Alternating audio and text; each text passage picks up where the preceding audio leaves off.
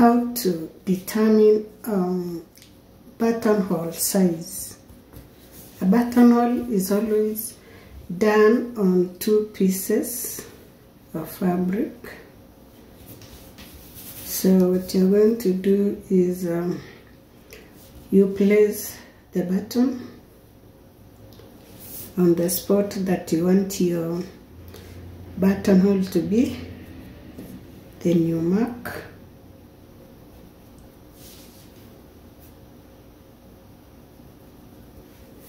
Then you're going to show you mark clearly. Then you add the edge of the button so that it will not be too tight. So you're going to add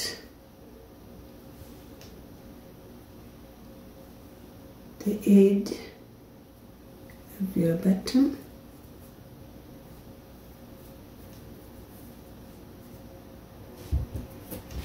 You either place it on the fabric or you take a tape measure and you measure. Change to the side. This is where the first mark is, and you come and place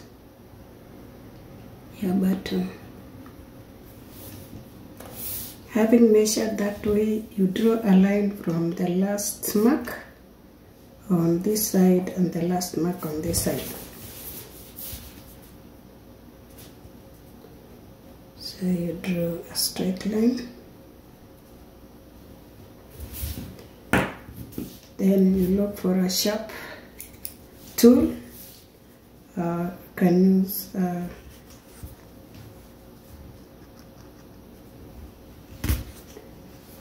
sharp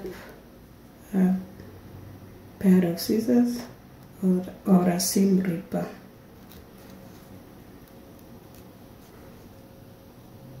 Make sure it is straight.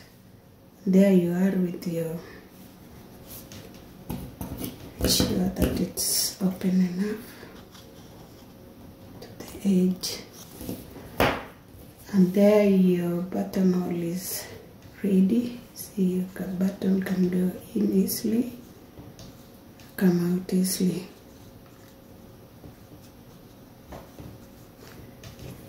So in our next video we'll make the buttonhole stitches so that we see how our button can go through the buttonhole. Please subscribe, share and comment. I'll see you in the next video. Thank you.